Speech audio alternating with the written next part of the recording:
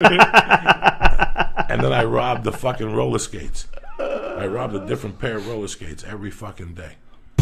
All right? Every day I went and I returned them at Five Guys. What is that? The Five Sports Guys?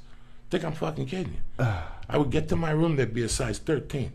I'd wear them, I'd put them back in the box and clip them. The lady would come with wardrobe. Anybody see the roller skates in there? No, I put them in wardrobe. Okay. Every day for 3 weeks? Every day. I come back again, size 13s, and they started giving me size 12. We don't know what happened to all the 13s. Me neither.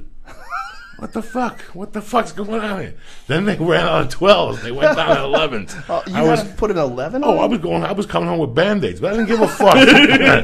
They're 140 a pop, plus tax when I returned them.